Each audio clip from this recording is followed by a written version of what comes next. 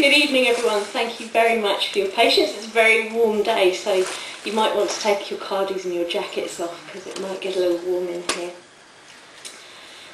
Welcome to a very special reading. Welcome to Paul Holmes for coming all the way down to Dunedin to talk about his latest book, Daughters of Erebus. We'd also like to thank Hachette New Zealand for bringing Paul down. It's fantastic that we have publishers who will bring authors down to the South Island so that we can actually talk in person and discuss what we read. And also thank you to Whitcourse George Street. We've got Alistair and Peter here who at the end will be available if you want to purchase a copy of the book, and Paul will also be available for book signings. On the 28th of November 1979, an Air New Zealand DC-10 ploughed into the side of Mount Erebus, killing everyone on board. The tragedy has never left the hearts and minds of New Zealanders. Most remember where they were when the news went public. Neither has the controversy surrounding the appointment of blame upon the pilots. It seems fitting that broadcaster Paul Holmes should be the man to re-examine the case in his book, Daughters of Erebus. Ever since his first television guest, American skipper Dennis Conner, walked off set, he has shown he is unafraid of controversy and is willing to stand up for what he believes in. In his book, not only does he look back at the original verdict and ensuing inquiry, but at the human toll. The official verdict left the families of the pilots alone to honour the memories of their husbands and fathers. Justice Mahone stood alongside them in his report. Now Paul Holmes honours them all with his latest book. Everyone please welcome Paul Holmes.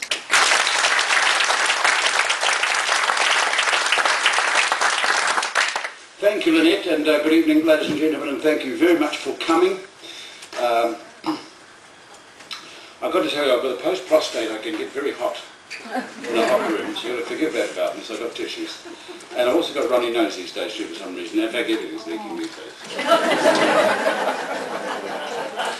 And I'm not eating properly at home either, since my wife stopped cooking since Sonny Bill became an All Black. I'm just kidding. I went home last night and said to, we had one in Napier last night, a talk in Napier, and I went home and said that I said that. She was appalled. She'd made lovely salmon and asparagus for us.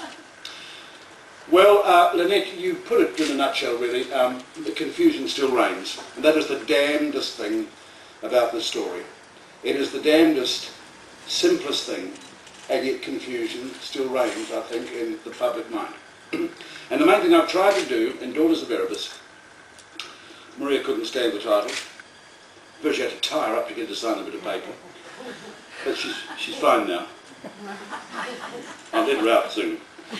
The main thing I've tried to do is to defuse, if you like, is to keep it simple, to make this story simple, this simple story simple. As Lynette says, at 10 seconds before 10 to 2 in the afternoon of November 28, 1979, a New Zealand DC-10, under the command of Captain Jim Collins, collided at 480 kilometres an hour with the lower slopes of Mount Erebus on Ross Island, Antarctica. All 257 people on board were killed instantly, killed before they even knew they had been impacted by the shock waves, which go faster than nerve speed.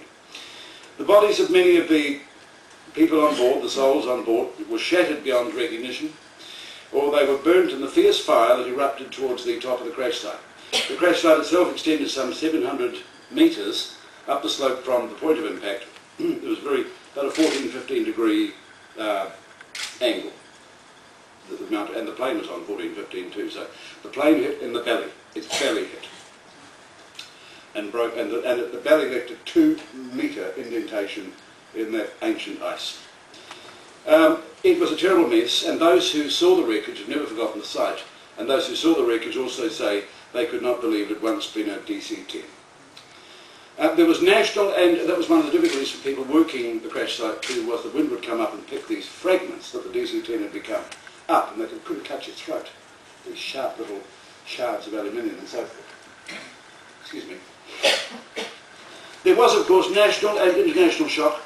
The Antarctic flights have been very popular, and they were splendidly democratic affairs. I've worked out actually why it is that even though there were only, we're a country of, 3 million people at the time, even though there were only relative to that number 257 people, I've worked out why everyone seems to think they knew someone on board, and I think that's because the flights were so splendidly democratic affairs. They weren't the domain of rich old men. They were terribly popular, but people won them in raffles. Rugby club would buy a couple of tickets and raffle them off. So all kinds of people ended up on these Antarctic flights. A mother and dad might reward good exam results. I know from near Hastings, a place called Clive, there was a couple and their daughter, I think, had just been accredited UE, and so they shouted themselves into her on the flight. And some of the stories like that are just so poignant. There's a book in those stories, I think, actually. It might be a birthday treat. So everyone got to go, had the possibility of going and the likelihood of going on those flights. What caused the accident to happen? It was quickly established that there had, as you know, that there had been nothing wrong with the aircraft. It had been flying normally until the moment of the crash. No engine had fallen off. There had been no massive depressurisation. No cargo door had blown off. An engine had not fallen off. Nothing like that.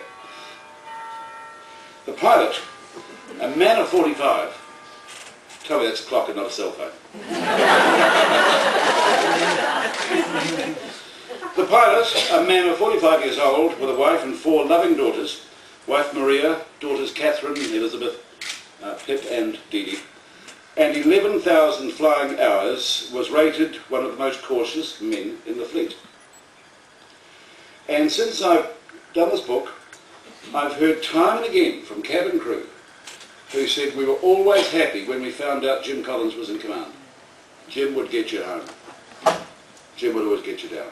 It survived an emergency where I think lightning struck an air conditioning unit or door or something coming out of Los Angeles back in the early 70s, and he got everyone down, dumped the fuel and got the plane down. He was a cool man. As the title suggests, ladies and gentlemen, this book is the girl's story of their waiting that night for the news of the missing aircraft, and of their surviving, getting through those bleak weeks and months after his death. Then, of course, months later, having endured his loss, the girls, and I'm talking about the Casson family as well. As a matter of fact, it was so moving last night in Napier because Greg Casson, Flying Officer Greg Casson was the co-pilot, and Greg Casson's sister was there, and she stood up and thanked me very much for doing the book. And another sister sent a nice letter thanking me, so it was wonderful. So months later, of course, having endured the loss of their father, the Collins girls, they then had to bear the ignominy of his being blamed for the crash by the Chief Inspector of Air Accidents, Ron Chippendale. Their sense of injustice is as strong now as it was then, and I'm talking the pilot's wife Maria and the 4 girls. It's also the story of another woman who would become, in her own way, a daughter of Erebus, a woman whose unwarranted burden is Erebus, says her son, Margarita Mann, wife of a judge. But this book is also, and I felt it necessary to be so, a serious examination of what really caused the accident. Man, did that require the reading. Ron Chippendale, the Chief Inspector of Air Accidents, found, after 7 months of a secret inquiry in which he, on his own, in which he never revealed who his sources were, found that it was pilot error. The pilots, he said, did not know where they were. By the way, Chippendale was a 4,000 hour man, Collins was an 11,000 hour man, and Casson, I think, was a 7,000 or 8,000 hour man. The pilots, he said, didn't know where they were. The pilots had broken the company altitude restrictions. They were too low in too dodgy weather. It was classically irresponsible flying, and if they'd bothered to look at their radar, it would have shown them the mountain. The pilot had carried on at low level towards bad weather with a mountain in it. Now, ladies and gentlemen, what he's saying is, Collins was suicidal and was about to try and murder 256 people. For a start, ladies and gentlemen, they don't give DC-10 jobs to blokes who fly like that. When his report, and of course, again, and it's one of the first things that Mann began to ponder later on, was that verdict, that decision, did not marry at all with what we knew of the reputation of these airmen. When his report was published, the public were appalled at Captain Collins. As the Chief Inspector reached the end of his considerations, right towards the end actually, just before his report was published, public pressure had mounted for there to be a full public inquiry into the disaster. This was the worst loss of life in New Zealand history, and at the time it was the 4th worst air accident in aviation history anywhere in the world. The Prime Minister, Robert David Muldoon, decided to appoint a Royal Commission. We know that he expected a fellow who would do the right thing by the government and the airline and civil aviation, and we know that because of the anger of his outbursts immediately after the release of the Royal Commission report. But chosen to head this Royal Commission came Gandalf the Grey. I call him Gandalf the Grey in the book. He's a miracle, how he came along. And they appointed a judge of impeccable integrity, of serious braidiness, Justice Peter Mahon. Now, just before he began his hearings, the government, the owner of the airline, having seen the report and the damage it did to the dead pilots, and against the requests of Mahon, released the Chippendale report. They were not obliged to do so, but they did anyway. They, of course, then had a royal, the danger being they were about to prejudice the Royal Commission hearings. Essentially, the Chippendale report left the airline, and civil aviation off the hook. And the headlines from the release of the Chippendale report had a tremendous effect on public opinion. The headlines were devastating to the pilots. They resonate still, they reverberate still in the minds of New Zealanders. They were devastating to the pilot's wife and children, who watched their father take the blame, and it went into the public mind. Pilot in wrong place, pilots too low, radar would have seen the mountain. There were headlines like, and I've seen them, I got them in scrapbooks, crew uncertain as plane neared sloping, flight thousands of feet too low, the aircraft radar should have seen the mountain. At this point, this book of mine, and it's bothered me all the way through it, I wish they had a different name now in New Zealand. You know, I wish it were Air Aotearoa or something like that. Because this is not an attempt to damage our national airline. The airline today is managed by enlightened and caring people, and you'll know the wonderful service we get which are around the country. And the old airline was admirable too. It had some 8,500 very decent, hard-working employees, dedicated people, Air New Zealand family people really, because it is a family. But the old Air New Zealand of 1979 also had a board and a few people at the senior levels of flight operations who decided that the Chippendale report suited them just fine. And they decided to bluff or lie their way through the Royal Commission, or to put it crudely, to take the piss out of the Royal Commission under oath. When Mahon was appointed Royal Commissioner, he read the Chippendale report a few times, he tells us, in Vertigo Erebus, and he thought it sounded entirely reasonable. And he imagined the Royal Commission would more or less rubber stamp it. Be over in a few weeks, he'll be back on the golf course. Chippendale was first to give evidence. He was on the stand for many days, I think, on memory, 8 days. At the end of his evidence, Mahon congratulated him on being an exemplary witness. What no one realised, and what would gradually become apparent to the court and to Mahon and to everyone else, was that it was all nonsense. He was making it up. Do you know the curious thing now? It took me months and months to realise this.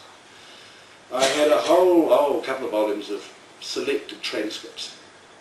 Actually, the stuff that Mahon was going to take to Court of Appeal, to Privy Council, I think. Key moments from the Royal Commission. And if you read the senior management people, and you can see the stonewalling, God, you read it and you long for a straight answer. And when I read Chippendale, I felt exactly the same thing. Oh yes. Right at the start, Mahon tells us in Verdict on Erebus, the book he wrote about the Royal Commission, he gets a peculiar call, he doesn't say who from, doesn't even give an indication. I don't know, I have no evidence, but I have a feeling it might have been Jim Macleay. Jim Macleay always looked after Mahon. Mahon tells us he got a call from Wellington, from a bloke who by the nature of his job, says Mahon, knew what he was talking about, telling him that in the end, this commission was going to be all about who he believed. There was nothing technical to this, you know. Excuse me. It was all going to be about whom Mahon found credible, and indeed, two groups, very early on in this Royal Commission, two groups began to emerge, opposed they were to each other. The senior executive pilots and the navigation staff versus the line pilots, people like Jim Collins. Central to the crash, Mahon understood very quickly, however, and it was quite simple to Mahon, Central to the crash, Mann started to see was the destination waypoint coordinates. He called it that term?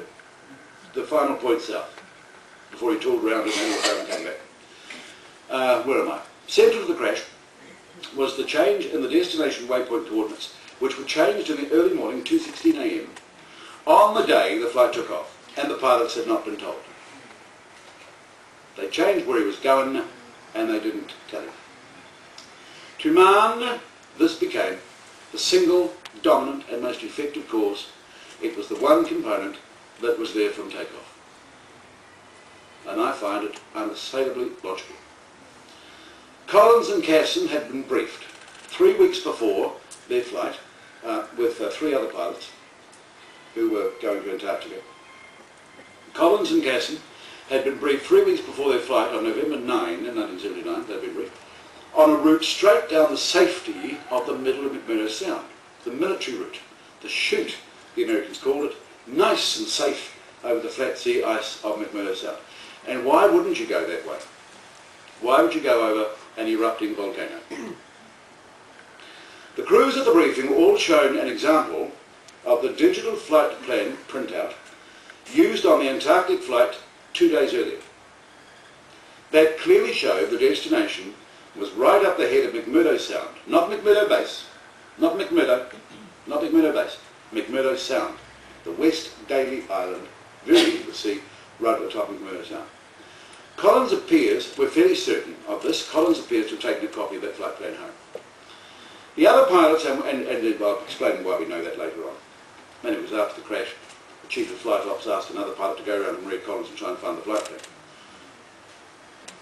The other pilots at that briefing all testified under oath of the Royal Commission that that flight plan was straight down McMurdo Sound with the mountain safely out to the left about 40 kilometres away. Chippendale said they're all liars, more or less. He never took statements from people, Chippendale. So that when he went to the Royal Commission, he could say, no, he didn't tell me that before. Oh yes. He took 2 statements from 2 Americans. They're the only written statements I believe he made. Right. So that meant that he was straight down McMurdo Sound with the mountains safely out to the left about 40 k's away. 40 k's away. But overnight, before Jim Collins' flight, as I say, the navigation section changed the destination waypoint, which the crew put into its in-flight computer. The effect was to program the aircraft not straight down over the flat sea ice, but straight at Mount Erebus, higher than Mount Cook.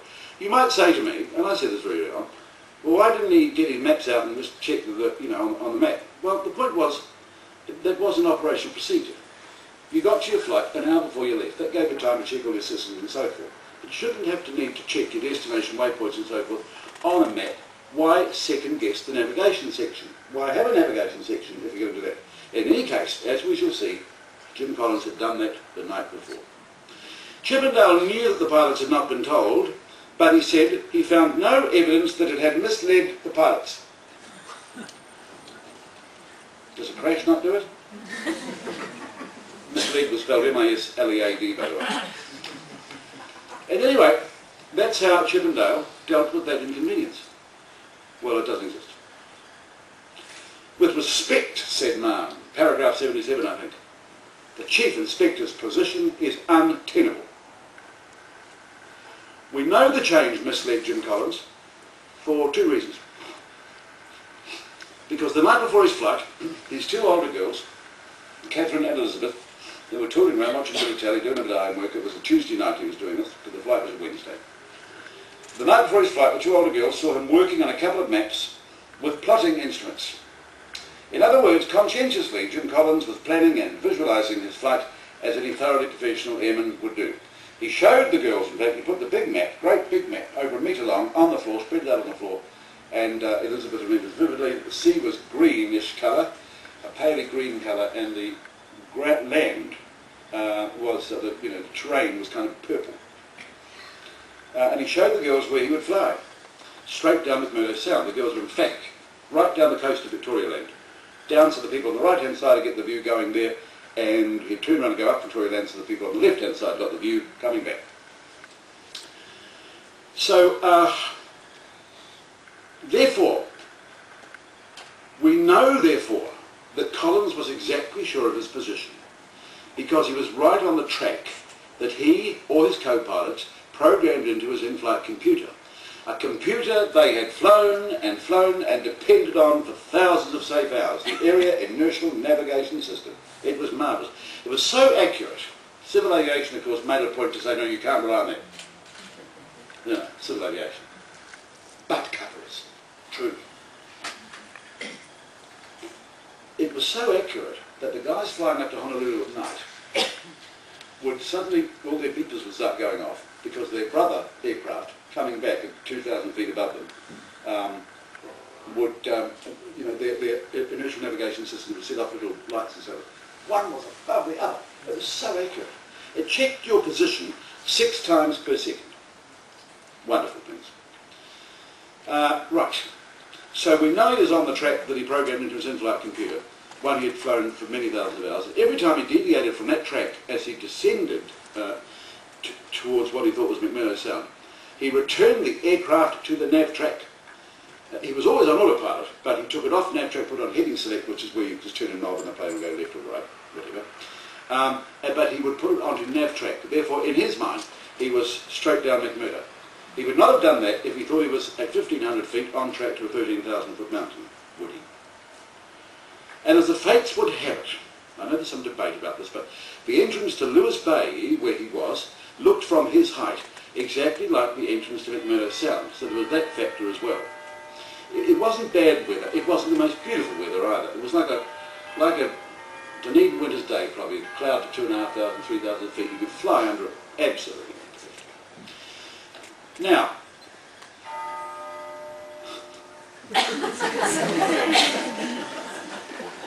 it calls for the... Maria Collins had told Chippendale, and I believe Maria, because she's not a liar. Maria's not a liar. She's appalled at the lies that started to happen. Maria Collins had told Chippendale just weeks after the accident, December 14, when he came out of her house, about Jim Collins working on his maps and showing the girls. Chippendale dealt with that inconvenience of the charts evidence also very well. He simply failed to mention it in his report. Later, after Mahon's report had been released and the Court of Appeal had given Mahon a thumping, Chippendale released a rambling 19-page single-spaced press release. In it he said the girls' evidence about the charts could not be right because Jim didn't have any maps of the area. They'd they'd investigated the places he could have bought the maps, and they didn't have maps available, and so Jim couldn't have had the maps. He effectively accused the girls of perjury. But we know exactly what maps Jim Collins had that night and how he acquired them. Chippendale knew how he got the big American chart and said nothing, so he lied. And I got the affidavits in the book. I got the documents. I got all the documents. It's all in the book. In his report, Chippendale gave the impression Collins was flying in cloud, or at least towards an area of poor visibility. Actually, in his interim report, which the families could challenge, he put cloud, I think, and then by the time he reached his final report, 3 months later or 7 months later, he put flying towards an area of poor visibility. The pilot carried on at low level, flying towards an area of poor visibility. But now came another shock for Mahon. There were some 200 cameras on that flight because it was a sightseeing flight and people wanted to take their pictures and their slides and so on, their little movies and videos and bring them back and show people. So there were 200 odd cameras on the flight, and when the pictures were developed it was obvious they were flying in clear air. Curiously, no photos were ever produced that were taken to the south. There were several opportunities the passengers had for photos to the south. Mr. Chippendale never produced any, the south being where the mountain was hiding, of course. And some 13 times on that tape, the 30-minute tape, after beginning their descent, their orbiting descent, both the figure 8 descent really, both the captain and the first officer tell each other and McMurdo that they were flying visually, descending visually. We have the ground, Collins at one point says, meaning the sea. We can see what's going on. That they were flying, so they tell each other, they affirm to each other that they're flying visually. They were flying as a team, so professional. That was the other thing. Not skylarking, not clowning at all, which is a lovely impression created by certain mischievous types. They were flying visually as requested to do by McMurdo. Chippendale declared that Collins and Casson were in breach of the altitude rules the airline had established for civil aviation. And indeed, strictly speaking, Collins probably was. But really, one of the problems I had with in the book is I read my mentor, who I acknowledge at the front, Stuart McFarlane, who spent 8 years, didn't come home for dinner for 8 years researching Erebus. And they published a book that no one bought because it was like an encyclopedia, it's like a Pear's encyclopedia, you know. But it's a wonderful, wonderful resource. And he does nothing without there being evidence. And I thought, no one made any fuss about altitude until the accident. And then it became the mantra for Chippendale, for the airline, and for civil aviation. But evidence began to emerge very quickly at the Royal Commission that no flights since 1978, and probably not even the first two, had observed those altitude rules. They were sightseeing flights. You had to get down, the windows weren't very big so people could get their pictures. And there were so many produced at the inquiry. I mean, it was a joke. So many newspaper and magazine articles that it was impossible to accept the airline's denials that it knew nothing of low-level flight. As Mahon observed one day at the Royal Commission, in a dialogue with counsel assisting the Commission, David Barrett-Warner, the airline had one arrangement with civil aviation, but the big question was what arrangement did the airline have with its pilots? And they were all going down to anywhere between 1,500 and 3,000 feet. But again, the altitude would not have mattered, said Mahon, wouldn't have mattered a jot if the coordinates had not been changed without the pilot being told. Yeah. Do you know, Maury Davis, he loved cultivating bigwigs. Maury was a big social climber, was chief executive. Even the days before, you know, Felicity Ferret and everything, Maury was always social up. Social. Then he had to be, he was the chief executive of the airline, that's cool. But he made friends with Mr. John Brissendine. Mr. Brissendine was the president, no less, of the McDonnell Douglas Corporation of the United States of America at Long Beach, California. And Maury shouted Mr. Brissendine, his mate, a trip on an Antarctic flight. And it so happened that the flight that Mr. Brissendine went on was captained by one Captain Gordon Betty, who became very prominent later on in the inquiry. And so Brissendine has a drink with Maury, I suppose, and then goes back to the States and writes Maury a lovely letter, and attaches to the letter an article of great praise he's written about his wonderful sightseeing flight on board a DC-10 around Antarctica at about 3,000 feet, without Mount Erebus towering above them. And Air New Zealand took that and made a brochure, which it sent, with the article, which it sent to 900,000 New Zealand homes. No, never saw that, said Maury. No, one had never seen any of those articles. Have you seen this article in the Central Leader in Auckland? No, never saw that. Amazing. Where am I going here? Right, so there you go. So it was impossible to believe. But what finished this flight off was the weather. Something called whiteout, upon which no Air New Zealand crew was briefed. It happened under overcast polar skies with the sun behind you. And it simply took all relief out of what was in front of you, if there were no sheds and stuff like that. Mountains could simply disappear in front of you. Now, of course, people at the time said, oh, bullshit. What? No. It took a lot for us to believe that. Mahon went down himself eventually and saw it as he approached the mountain. Could not believe it. In the book I published a sequence of 3 photographs taken by Mr. Bob Thompson, name you remember was Antarctic, DSI's Antarctic director at the time. Within 90 seconds he takes 3 photos approaching Erebus by helicopter in a 90-second sequence, one every 30 seconds. The mountain is there, the mountain gets funny, next thing the mountain is gone. What's more, not only is it gone, but there's a whole flat expanse of white ahead of you, and there's even a false horizon. It's extraordinary, the photos are in the book. So what Collins was seeing, you see, with this whiteout phenomenon, was exactly what he was expecting to see. A great flat expanse of white way into the distance. The flat sea ice of McMurdo Sound, except it wasn't. It was a mountain what had disappeared. Another thing, civil aviation had insisted that each captain would first have a supervised familiarisation flight to Antarctica before commanding his own flight, because it was known polar flying is weird. As Mahon observed, you know, when he went down there, even a topographical map, the place looks entirely different from your topographical map. You know, what's sky, what's ice, what's land, what's sea. It's quite confusing, I would think. Air New Zealand simply overrode that. CAD, Commercial Civil Aviation did nothing about it. CAD, Mount said, this is Civil Aviation as it was then, Civil Aviation Department, we're up for millions anyway in private action, said Mount in verdict on Erebus for having failed as the regulator. You know, our NZAF, AAF, US Air Force and US Navy pilots must have 3 flights under supervision. Pilots must have 3 flights under supervision before they can command their own flight to Antarctica. Chippendale knew quite a lot about whiteout, actually. There's quite a lot about whiteout in his report. But no, whiteout had nothing to do with this. Whiteout mattered not to him.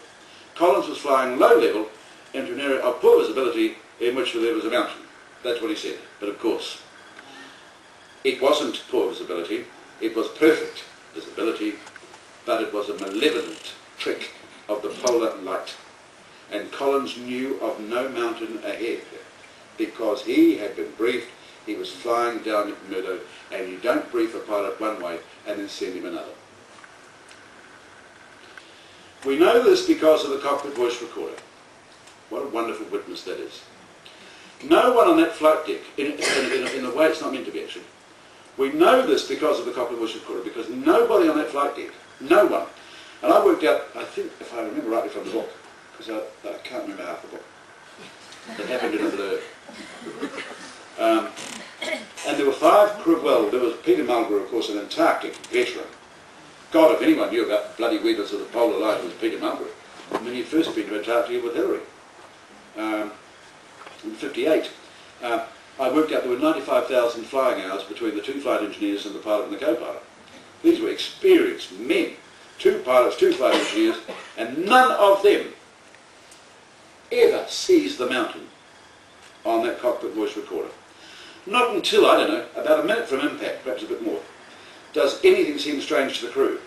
And that's when Gordon Brooks, the flight engineer, on-duty flight engineer, there were 2 on the deck, says, I don't like this. And that's when things get underway and we prepare to fly out. But again, while Collins is deciding to fly out, they take their time deliberating which way to turn, as they cautiously do, prudently do, because there's still no danger and there's nothing in front of them. They are being sucked into the god of chaos. The cockpit voice recorder, ladies and gentlemen. Daughters of Erebus spends a lot of time on the cockpit voice recorder. 2 things I would say about the cockpit voice recorder, and I can believe this. Ma'am, I've never heard it. Police locked it away for 80 years or something. Ma'am could not believe the appalling quality of the cockpit voice recorder. Apart from the voice, it's just a mess, it's a mess, it's a mess. And the galley, the flight deck door was open, the galley's right behind them, people are walking around and say, well, you don't know who was saying what. Apart from the voices of the 2 pilots, says Ma'am, no other words and voices are clear on the cockpit voice recorder. It was a mess, and I have in the book, and I spoke at length to one of the DC-10 pilots, lovely man, Arthur Cooper, who went to Washington with the New Zealand team and worked on the original transcription. He was on the original transcribing team in Washington, DC. Arthur says it took us a half day to do Collins and Casson. Half day. Because the mic was straight above them, he said. It took the rest of the week to pick the guts out of the rest of it with any sense of exactitude. And they were told straight away, you know, they were given a briefing when they got up to the National Transportation Safety Board. You have to do this transcription successfully, you have to know the voices of the crew, you have to know the aircraft type, you have to know the airline's systems on the flight deck. You may not editorialise, you must not. It's not fair. You can't second guess. You can't make it up. You can't guess. And so all the way through they use the percentage sign for saying that they couldn't understand what was being said. And Arthur was satisfied that was a fair and honest transcription. Chippendale, however, went off to RAF Farnborough in London with the tape and made his own transcript before he wrote his report. And it is his transcript that was presented to the Royal Commission. It is quite different from the original. Chippendale came back with 50 changes. Most of the changes he made to the words was to the detriment of the pilots. And later, when Mahon went to London during the Royal Commission, He listened for himself, well, he listened at Washington too, and he listened for himself with David Barraguin, and at Farnborough he listened with Mr. W.H. Tench, the brilliant British head of air accident investigation. And they listened for themselves at Farnborough, and none of them, for the life of them, could make out the words Chippendale said were there. As Mann wrote so lethally, it takes no skill to listen to a tape recording. But I know they were there, said Chippendale later on, in this hysterical press release I was telling you about before. I know they were there, and I have hearing for flight level, you know, flight crew level. But that CVR transcript, Chippendale's, is the one, as I say, that was released publicly. That's the one that made the headlines, and it went to the Commission of Inquiry. So something we had, make up your mind soon, or what's wrong? Bit thick here, eh, Bert? You're a long while on instruments at this time. What English speaker speaks like that, I don't know. And there's no Bert anymore on the plane. None of it. Well, we know there was no Bert on the flight deck, said Chippendale, but there might have been someone nicknamed Bert. All of it could have meant anything. Make up your mind soon could be, do you want coffee or tea?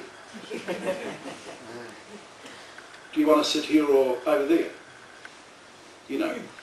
Any of it could have meant anything and be said by anyone, or about whether he wanted to say tea or coffee. So Chippendale was dishonest, ladies and gentlemen. And then he wrote this extraordinary thing, that the flight engineers, I couldn't believe this when I read it, that the flight engineers, there's so much information in this old story, you know, sometimes it takes you months to see things. Then he wrote that the flight engineers were desperately trying to bring the pilots to their senses to fly responsibly. Now this was incredibly damaging to Collins. And in my book I say the following, that it was a lie, that it did not happen, it never happened, there is no such thing on the cockpit voice recorder, on his or the original. If you were trying to tell the pilot to straighten up and fly right, you'd say so, wouldn't you? You wouldn't say, bit thick here, eh, Bert? So Mann found that the pilots were actually not to blame for the crash. Chippendale was completely wrong. As Paul Davison, QC, who acted for Maria Collins and who acted for the Airline Pilots Association, said to me, dumb, wasn't it? Chippendale had all the pieces of the jigsaw and he put them together all wrong. Was he dumb? No, he wasn't dumb. He was known as a very smart man. Draw your own conclusions. Why would he have done a cover-up? It was the Muldoon years. It was so big, I suppose. Nobody alive wanted to take the blame. And this became apparent very early. Actually, do you know the incredible thing is that a couple of Air New Zealand staffers, one of whose wives was there last night too, a couple of Air New Zealand staffers, navigators, flight dispatchers, out at flight dispatch at the airport, had worked out what had probably happened to the flight that very night, even before the wreckage was sighted. They'd cracked it by 10:30. Wreckage started midnight. The coordinates had been changed, and there was nothing on Captain Collins's flight plan, says Alan Dorte, who was working this out. There was nothing on Captain Collins's flight plan given to him in the morning to show that they had been told. And one of the two men who made this discovery made a very thorough report. It was published, and certainly Farley's book, which not many people bought, back in 1991. I couldn't believe it when I read it. Air New Zealand buried it. Mann never saw it. They never sent it up to him. No document Mann ever got was an original. They were all copies. One thing is for sure, Maury Davis, the chief executive, when he heard about this dramatic news that the coordinates had been changed, the destination coordinate had been changed, and Captain Collins had not been told, that's when Maury Davis started shredding documents. Incredible. You have the fourth worst air accident in the world, and the chief executive gives the order to shed documents. Well, it wasn't documents, it was surplus documents. Except in two previous DC-10 incidents, Mann also found out in the inquiries the term surplus documents had come up, the shredding of surplus documents. Incredibly, later, neither of the two dissenting judges on the New Zealand Court of Appeal, and even more incredibly, on the Privy Council in London, none of them saw anything sinister in the shredding of documents. Ask yourself, why do you shred documents after the world's fourth worst air disaster unless you're hiding something? Why a cover-up? Well, probably a bit of everything. A fellow last night said to me, I actually don't believe it was the money, I believe it was saving face. And you know, Muldoon was passionate about the airline. He saw the airline as New Zealand's face to the world. There were worries, I think, if the airline had been found culpable, its licences to fly in the States could be reviewed by the FAA, the Federal Aviation Agency. There might have been a problem on future insurance. But if you follow the money, you get quite a good indication.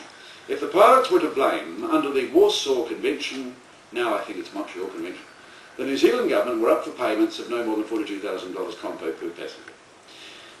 Crew were covered by ACC. Passengers were not covered by ACC because the accident happened more than 300 miles offshore.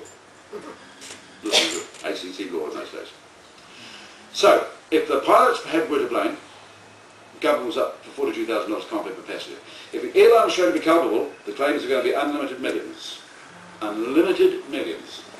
Indeed, I mean, multiply 237 by, say, a million each. Indeed, after Mann released his report in April 1981, by October of that year, the airline faced nearly $90 million of claims by relatives of the deceased. And Muldoon, going into election year, end of 1980, didn't want any of that nonsense happening in 1981. Mann said publicly later in Australia, and this is one of the most direct things he ever said about Chippendale. He more or less left Chippendale alone, really. Chippendale was, didn't matter to him. But he went to Australia to speak to aviation lawyers in Sydney, a big meeting of aviation lawyers. He said the Chief Inspector's findings were nonsense, they were all based on hearsay, and they were all wrong. Most importantly, none of Chippendale's findings reflected what everybody knew of the reputations and the character of the two pilots. They were too good to be floating around down there, not knowing where they were, at 1,500 feet with a mountain in front of them. So Muldoon, upon Justice Mann's report being released, simply rubbished it. He's wrong. Muldoon knew. He's wrong. In which Mann declared, of course, this report, that he could not avoid saying he'd been forced to listen to an orchestrated litany of lies. As Sam Mann points out, iambic pentameter. His father did it quite deliberately. Orchestrated litany of lies. So powerful men now set out to destroy Mann, to discredit him in any way they could. Maury Davis, the chief executive, took Mann to the Court of Appeal. They said Mann should not have said that, but two of the judges made it clear they believed Chippendale, really. They were Justices Woodhouse and McMullen, both of whom had close family ties to Air New Zealand. Justice Woodhouse's daughter was a public relations person for Air New Zealand. McMullen's son flew aircraft, and still does, for Air New Zealand, and apparently is a very nice bloke, but there was a family connection. Mann then went off, and the reason they wouldn't allow, the reason was quite good, really. He was Royal Commissioner, he was a judge, but he wasn't acting as a judge. And they said that what you've done in orchestrated litany of lies is you have convicted a group of people of conspiracy to perjure without their having the protection of a jury. Not unreasonable. Damn good line, though. So Mann went off in a huff to the Privy Council. Several people advised him not to, because he was not going to win on law. And the Privy Council, of course, agreed with the Court of Appeal. Orchestrated litany of lies was a no-no. They say they found no evidence of a conspiracy whatsoever. God's sake. As Mann said later, well, what the Privy Council said was that while they all sang the same tune, they sang it as soloists, not as a choir. But the council praised the judge no end. God, it's a peculiar judgment to read the Privy Council. And during the full flow of the writing of this book, sometimes you stare at print and you miss things. And I had reason to read the Privy Council judgment the other day. And it really is a peculiar judgment. They praise the brilliance of the judge. But no, there's no conspiracy. He had no evidence of a conspiracy. It speaks of the thoroughness of the judge's investigation. A thoroughness that characterised the report, say the Privy Council. They placed on record, their lordships wished to place on record, their tribute to the brilliance of his investigation. They had no brief, of course, to decide Mann's findings on causation, whether they were correct or not, but they repeat Mann's findings of causation as if they themselves accepted them. They say the judge had ample evidence. It's a peculiar judgment. But the orchestrated litany had got him into trouble again, and this is what penetrated the public mind, that Mann had been overturned. That was the impression we all got. Overturned the New Zealand Court of Appeal, overturned the Privy Council. Maury Davis told me, looking him straight in the face in 1994, at the time of the 15th anniversary of Erebus, no, they overturned it. Murray Davis was an incredible person. As Maurice Williamson says to me, you know, the thing about Murray, and Williamson worked at New Zealand at the time, he remembers boxes of bloody documents going to the shredder. Well, there's even a person I think he works at New Zealand these days called Son of Shredder. I don't know I put that in the book. It seemed loose to me. One guy apparently, says Morris, again I can't verify this, lost his tie, but they cut his tie.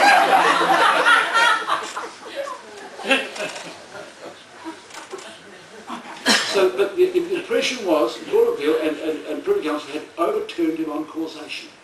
They didn't. And in the book, you know, I include, it was very moving stuff that Margarita gave me from her box of Peter's papers. In the book, I've got correspondence from other judges praising Mahon for his report when it came out. One said, I just read it all night. Brilliant. Brilliant, Peter, what you've done. Justice Laurie Griggs said that. It seems so easy to understand now, Erebus, but at the time it was a nightmare of detail and obfuscation and obstruction. Bloody oath. But the book is really the story of the Collins family and how they were wounded so deeply, not only by the loss of a beloved husband and father, but how they endured his getting the blame when they knew him to be the most diligent of men. And then came the joy of Mahon's findings, only to have Muldoon dump on the Royal Commission straight away. And that report was shoved aside, sent to purgatory, and it was kept out of the house for 20 years. And it wasn't until 1999 that report got tabled, in which the pilots are exonerated completely by the judge. But as I say, one of the reasons I started the book was to right an old wrong, because in the public mind the matter remains confused, and I set out to try and clean it up. It was meant to be confusing, of course, the aftermath.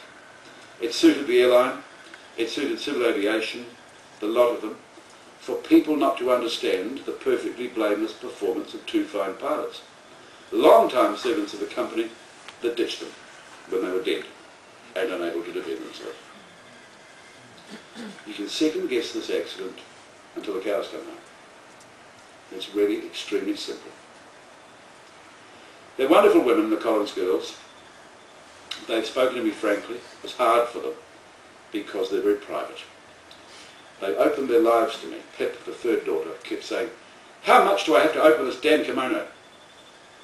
And I said, we stop talking like that. I said, I'm not going to sanitise you, make you fall some boring St Heliers girls.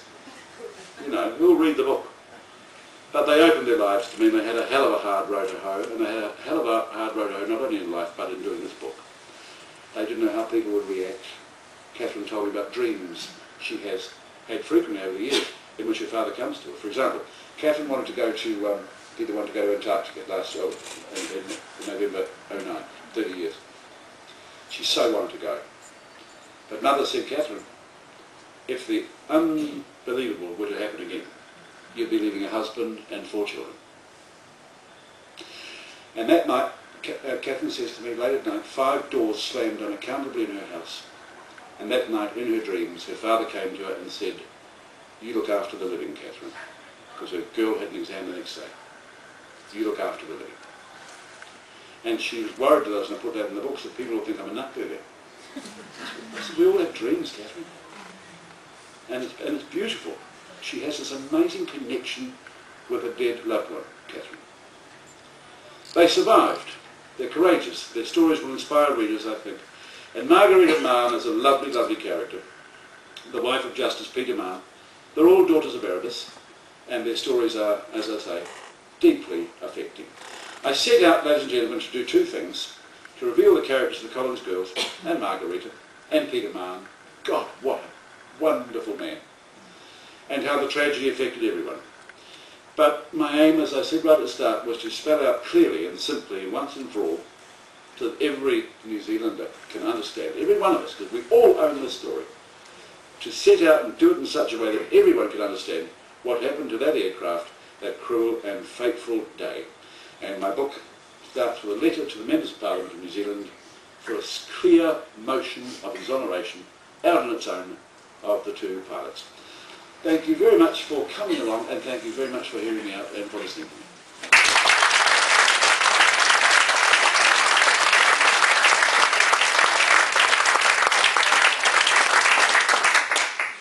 Thank you.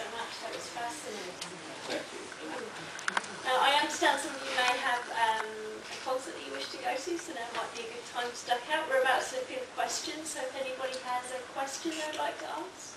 Mr. Holmes, could I endorse very much what you said about the fact that Captain Collins did not plot his course on the aircraft. From personal observation on board of Kirk's and Starlifters in Atlantic, I can tell you that both aircraft have a thing called a chart table with instruments and indeed a man dedicated to their use. There you go. Such a thing does not exist Correct. on neither the jumbos today, Yes. neither does such a thing exist on the Airbus A380s that we fly in. Yeah, no, the plotting table had gone from flight deck by that stage, that's right. Yes. Because you had a nav section that you didn't need to second guess. They checked and checked and checked and checked again. Except they didn't on this particular one thing. But The why story did they? of coordinates is amazing. Anyway, but it's in the book. Really no knowledge. Yes. I was going to ask you about coordinates. That seems to be pivotal to the whole deal. Has any endeavour been made to identify the person that changed the coordinates? Oh, well, no. We know who it is. God, you mean originally or on the night? Originally. Okay, so you want to do the songs. Yes, I know what happened originally. Okay, here's my 2-minute version. 1-minute version. Promise. Paul, could you use the microphone? Oh, I beg your pardon. Oh, yes, they're quite handy things. I spend my life with them. You can reach people. Sell them stuff. Olive oil. How did I get into that? Coordinate. The original destination coordinate when the flights were first instigated with approval of CAD in 1977, February, was 166, something like minutes, 166 degrees longitude east. That took you about a kilometre to the left of the very summit of Erebus. 2 flights went on that, and I think that was in February 1977, 2 flights in late 77 went on that. There were no flights early 78 for some reason. Mid-1978, in New Zealand, as the rest of us were doing, is computerising. The chief navigator then put the Antarctic flight plan into the computer. In doing so, he made a little 1-digit error in the minutes, I think, but that's not important. The real mistake was, he always said it was a mistake. Mann spent months pondering whether it was a mistake. He put in, instead of 166 degrees longitude east, he put in 164. That had the effect of moving the aircraft 27 miles to the west by the time he got down to the top of McMurdo Sound. So when the aircraft rolled right at Cape Hallett, way at the top arm of Antarctica, close to us, when he rolled right towards McMurdo, it stopped, he rolled, bye-bye. It stopped rolling 2 degrees short. No, sorry, it went extra, didn't it? Went extra. Extra degrees. So that put him straight down McMurdo. Now, what a mistake, Mann said. What a brilliant mistake to have made. It was infinitely safer than flying over an exploding volcano, for God's sake. And plus you're 20 miles each side of it when you're going down McMurdo Sound. Nice way to come in and approach McMurdo and stop that. For all the flights of 1978 and all the flights of 1979 except Jim Collins's, that's the route they all took. Management said they didn't know about it. A week before Collins, or 2 weeks before Collins goes, a captain comes back, Captain Simpson. He phones one of the briefing captains, Captain Ross Wilson, and says, Ross, 1, I think we should make sure you thank the Americans for the help they give us down there. And 2, that destination waypoint is actually about 27 or 30 miles west of McMurdo. And I just think you should tell the guys about it in case they think their equipment's mad, you know. Wilson, not Wilson, who did I say? Ross? No, that Captain Simpson, he was the pilot. Anyway, he phones this Ross bloke, Captain Ross Summer. He says, I think you should tell the guys that coordinate is to the west of McMurdo so they don't panic. He then goes to the navigation section and says, there's something wrong with the McMurdo coordinates, fix it. He then then makes us, the chief navigator thinks that he's being told to change the minutes, not the degrees. He sends word that the coordinates need to be realigned as a blah blah blah. It goes to the computer boy over at Newton in Auckland, who in the middle of the night pulls out the original flight plan and puts the 166 back in. Even though Collins has been briefed on the 164. It's easier in the book. But that's how it happened. Cock up, cock up, cock up. There are actually about 11 navigation mistakes, but that one key one is a 64. The 166 was aiming to the Takan beacon at Lilyfield. That's right. Yeah. Yes, that was direct to McMurdo. Yeah, right over the top of Erebus. Right over the top. So, Paul, I just want to echo what your colleague said to you on Q&A about a couple of weeks ago, that this was a God-given task. thank you. And I think you ran upstairs to be very pleased with what you've done. Thank you. He rang me and he told me he was going to do that. Oh, sorry. Oh, Christ, John, you can't do that. You might have been able to do it on Holmes, you can't do it on this bloody program. A lot of nodding of heads on Sunday morning when everybody did that. My question is, having got halfway through the book, and obviously you've been, certainly persuaded by your lucid, very lucid and clear arguments, the question I have is there any chance, following the 30th anniversary, when the Collins family were sitting in the front and that type of thing, is there any chance that Air New Zealand will agree themselves to issue a formal apology to both the Collins and Cassie families? Well, I would think that Rob Fyfe was probably ready to tip over on the 30th anniversary, but I would imagine he's balked. I don't know. In the end, he keeps the party line, but I have spoken to him. It's an enlightened, I know a couple of senior people there now. As a matter of fact, a month before this, Rob Fyfe and a couple of his team actually came down to the farm because they get on very well with them. And we're all sitting in the spa pool, and I don't know if you red wines. And I said, I think it's only fair to tell you, Rob, that I'm doing a book on Erebus, eh? No, about the girls, Collins girls. Oh, that's good, Collins girls.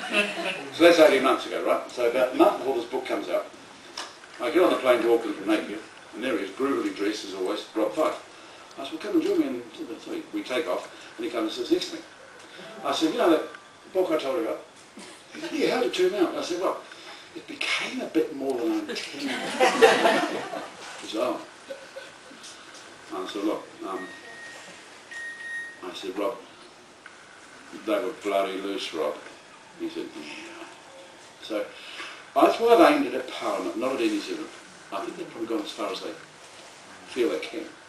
Morris Williamson, when I first got onto this project, I said to him, here's what I want to do, I want an exoneration. Yeah, that's great. No, I never saw him again. They're like that. But he said to me that Crown Law had advised him that Air New Zealand has no legal jeopardy if they were to come clear. But I think a subtle way of doing it is for the government, which was the complete owner of Air New Zealand at the time, to issue that statement. Now I know that would make Maria and the girls happy, and Greg and his wife Anne and the girls happy. One of Greg Cassin's girls, Maria, actually flies to New Zealand, based in Christchurch. Yeah, well, thank you for that. I mean, it's not rocket science. A fellow stood up at a meeting the other day. He'd come along with a satchel full of Erebus books. I've flown 30,000 hours. I said, well, a lot of the people who support Jim Collins have flown 30,000 hours too. He says, Peter Mulgrew said 4 minutes before impact, I can't see anything. And that's the literality of what he's saying. Is I'll let you know what I know exactly, because he just came back in the cockpit after doing the chat. Oh, anyway. No more, well, yeah. Thank you for your book, and I'm really appreciating it. Yeah.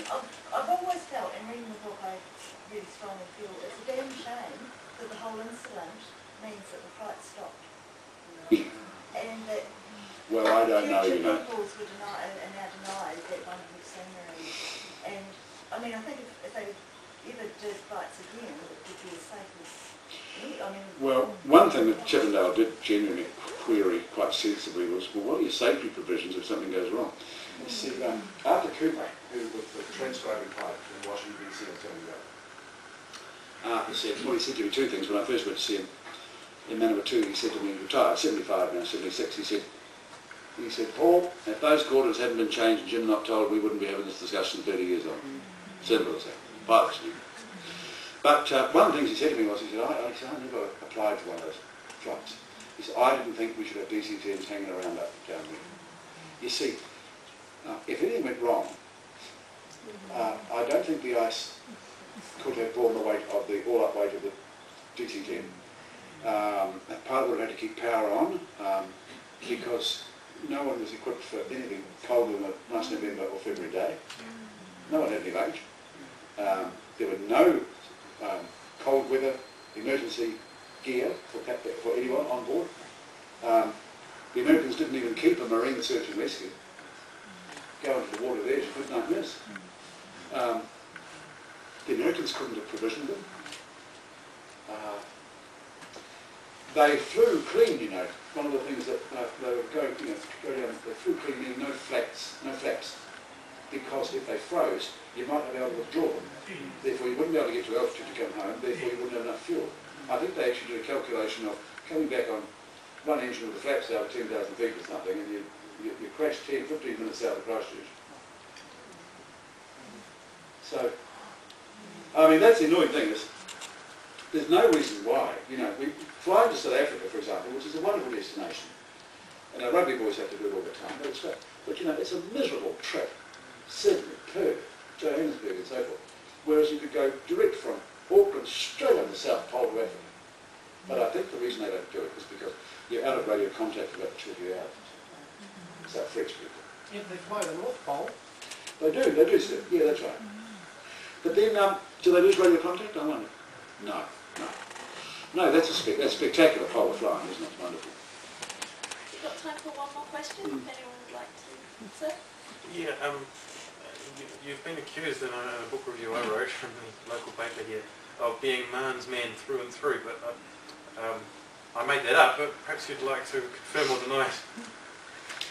Well, I am Man's man through and through. I know he made little errors. Well, I'm glad to hear it. Yeah. Well, I've got to say, you know, I've spent my professional life negotiating quite good, expensive contracts. I used lawyers to negotiate for me as my bargaining agent. My mother worked for a firm of very good lawyers for 25 years. I have respect for legal minds and legal training. I did extremely well with very good lawyers negotiating my contracts, you know. I have respect for that mind, that kind of mind. And the more I read of Mann, the more I came to simply adore that mind. And then I picked up a copy of Sam Mann's book about his father, which I recommend. Have you read it? My Father's Shadow. Beautiful. One of the loveliest books about New Zealand you've ever read, actually. And I read that and I rang him. I got his number from Catherine. And I rang him. I said, Paul Holmes here, Sam. I just, oh, hello. He's an artist, lives in North Canterbury. I said, look, I'm going to write a book to try and get Collins exonerated. He said, what have Noble thought? I said, I've just read your book about your father. Oh, God, have you? I said, I just want to tell you how wonderful it was. He said, well, God knows I'm the last person who should have written it because I knew nothing about him. But when I started to read Verdict on Erebus, you know, I thought, this is really challenging. Damn it, what is he saying there? Why is he saying that? Why is he saying it in this way? I thought, do I have to read you between the lines? For example, Captain Gemmell was the chief pilot. Now, here's the other thing Chippendale did. Public enemy number 2. Chippendale either appoints or gathers to him on the very moment when he first heads to Antarctica the day after the crash, Air New Zealand's chief pilot. And this chief pilot is wandering around the crash site. A senior representative of the most interested party in the whole thing. He went to McDonnell Douglas with Chippendale. He became Chippendale's chief, or as Mann said, possibly only technical advisor. They engineered the Chippendale report. No doubt about it. But, for example, he talks about Gemmell coming into the Royal Commission. And he says, I knew he reminded me of someone. And then I realised it was the 20th century's most brilliant commanding general, Field Marshal von Manstein. I go, what? I've never heard of this joke. And I've heard of a few of them. So I googled von Manstein. I find out he was brilliant. He would have got to Leningrad. He had to halt the. He had to stop before Leningrad because for the other Germans to catch up with him. He nearly relieved Stalingrad. But he was held up for war crimes after the war, and his conviction is for not caring enough about civilian casualties. And that told me what Mum was talking about. Collins family, the Casson family. That's and so I'm thinking, you've got to read between the lines of this joke. And then I pick up Sam's book again, and I see in the introduction, Sam says, with my father, he never said anything clearly, you had to read between the lines. So I'm intrigued with him not just as a brilliant legal mind, and he was loved by his colleagues. A couple got bitchy to him, I don't know why. But he was loved. I mean, the letters from people like Anand Satyanan, Sean Elias, which I published in the book, when they were trying to get him a knighthood. They adored him. So I'm fascinated by him as a legal mind, but as a man of honesty and integrity, and a man of subtlety. So yeah, I'm rather Marne's man.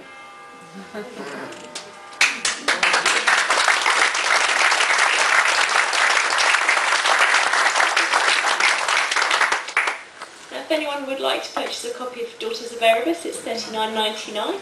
And Paul is going to take a seat just here, and he will be signing books. And if you have any other questions, feel free to come up and talk to Paul. Thank you very much for coming tonight. Yes, thank you.